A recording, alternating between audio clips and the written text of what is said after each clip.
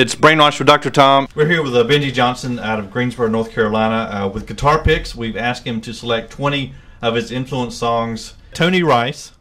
Oh. And if you'll pronounce that for me. Manzanita. Manzanita, okay. And there's no need for me to even pick up a guitar on this one because I wish... You're not worthy? I'm not. I'm not even worthy at attempting to imitate Tony Rice, man. I mean, if I could. And the funny thing is, the Tony Rice thing came because I started snapping up everything that I could find that Jerry Douglas was playing on. Mm-hmm. And this was an album from gosh, I've got the cover of it around here somewhere. It was late. It was like 79. Mm-hmm.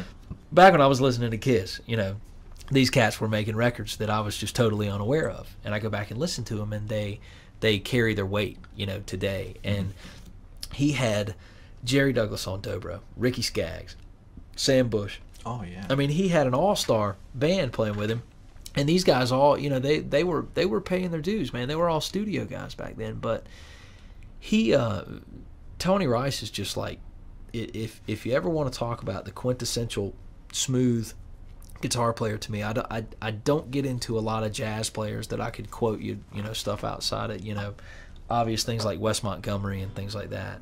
And but as far as a guitar player that has a whole vibe about him, and people respect him because of the way that he plays. He's mm-hmm. not arrogant. He's not but when he shows up, man, it's like there's a space around him, and it's like you don't step in it, man. I mean, because he's the man. I mean, I don't know how to even I wish I could just grab my acoustic and just start ripping out Manzanita. I mean, the melody line is not that difficult to the song, but it's another one of those with a melody line that repeats, man. It's an instrumental song, but it's got a melody line that repeats, and it sticks in your head. And what what I started realizing about bluegrass music when I started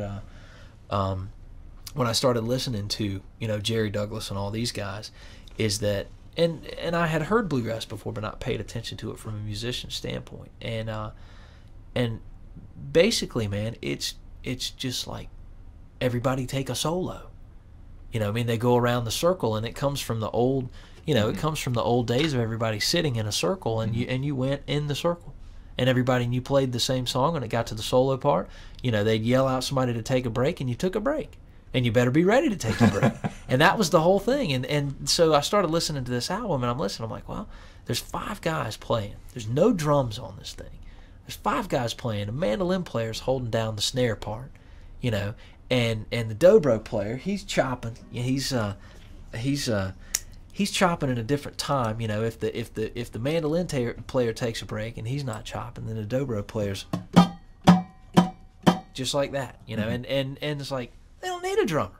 That was the greatest thing. That was the greatest thing about bluegrass. I didn't have to deal with drummers. Hey, we just saved some money, right? That's the same having to deal with drummers. But they